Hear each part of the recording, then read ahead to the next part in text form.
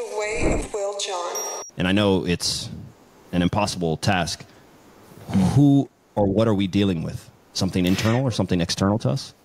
Well, it's a very deep and difficult question. I think the short answer is we don't know what we're dealing with. But for me, I mean, I'm a neuroscientist. I approach this from a neuroscientific perspective. My question is, can we explain why people would be confronted with these types of entities in the DMT state? And I don't think, I mean, look, you know, if you go to sleep and you dream at night, right, you encounter entities like other humans, animals, right? The brain is able to construct. I mean, your brain is always constructing your world, and that's another point, I guess, an important point, is that your brain is always constructing your world, your subjective experienced world is this model that's being constructed by your brain all the time. And that applies under all circumstances, whether you are awake and navigating the environment, whether you are asleep and dreaming, or indeed when you are at the peak of a DMT trip. It's always being generated by your brain. But the difference is when you're awake, there's information coming from your senses, sensory information that's helping to kind of constrain and modulate and inform the world that your brain is constructing. But the world itself is always this model that that is being built by your brain. So when you dream, your brain is disconnected from sensory information. But you tend to dream, and there have been many studies over many decades that have looked at the content of dreaming. We tend to dream about the same things we see in normal waking life. We dream about the same kind of people.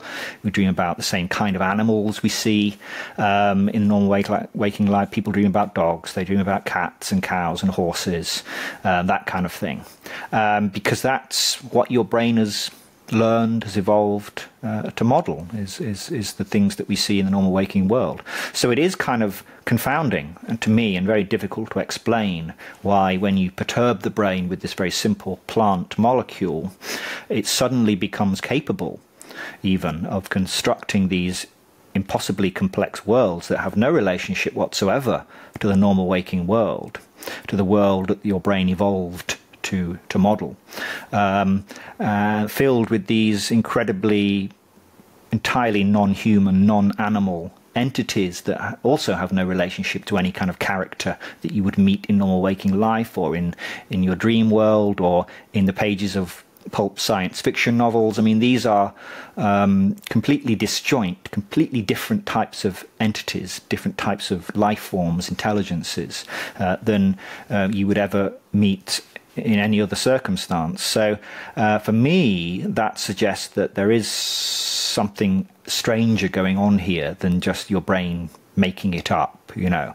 I think it suggests to me that there could be some alternate source of sensory information. Your brain is gaining access to an alternate source of sensory information, which is allowing it to construct this model of this other place within which these other beings reside. How that works, we still don't know, but everything I've been thinking and writing about over the last couple of decades points to that conclusion, that it's incredibly difficult using the paradigm of modern neuroscience to explain how your brain allows you to observe these kind of extremely strange worlds in the presence of DMT. In other words, I think they could well be real.